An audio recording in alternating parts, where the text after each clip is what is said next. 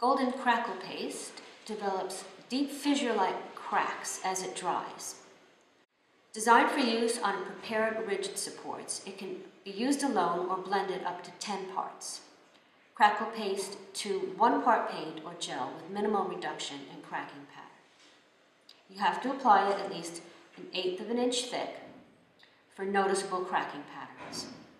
Paints and other products may be thinly applied while wet for aged fresco-like applications. Washes and glazes of color may be applied before or after drying. You seal it with acrylic mediums to reduce loss of chips, crumbling, or to reduce dust and grime.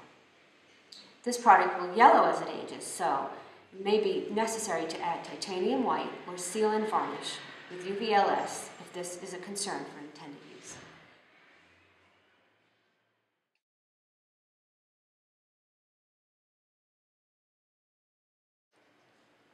This is golden fiber paste, a flexible surface with the look of rough handmade paper that is ideal as a ground or texture.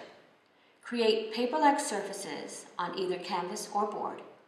When dry, the off-white color is very absorbent, making it ideal for use with acrylic washes. As a texture, the paste can be skimmed with a wet palette knife for a smooth surface or applied unevenly for peaks and valleys. For a collage element or alternate effect, consider using fiber paste with stencils to create shaped paper-like surfaces.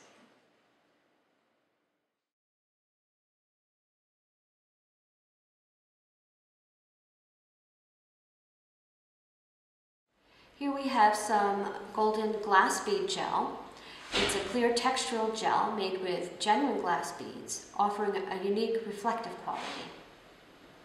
I spread the untinted gel evenly over, you can spread it over an image or color, and this is where colors add a dimensional texture, as you can see the shine.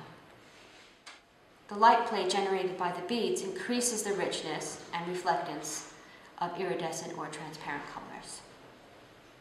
You can mix with opaque color for a grainy sand-like appearance.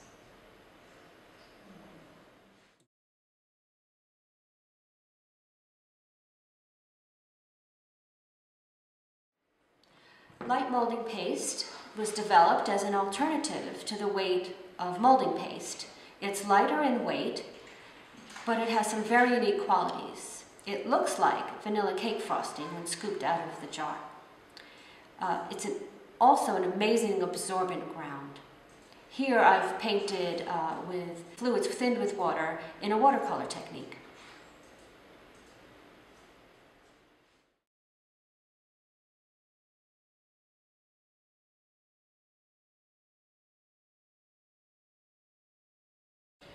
Coarse pumice gel is simply a mixture of clean pumice, which is sand, and a thick gel.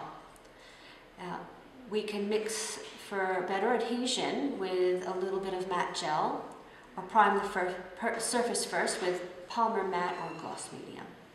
Here you can see the pumice gel was applied without color and then painted on top with thin acrylic paint.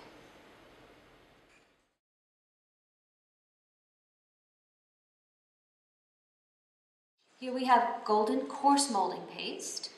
It's a thick, warm white colored medium that's translucent when spread thinly. With a tooth-like fine sandpaper, this paste works great for color washes with fluid acrylic colors or as a ground for drawing media. Use it to build surfaces or spread very thinly for a unique, translucent, frost-like appearance. A subtle crystalline property in the surface reflects the light, enhancing the effect of color on the surface.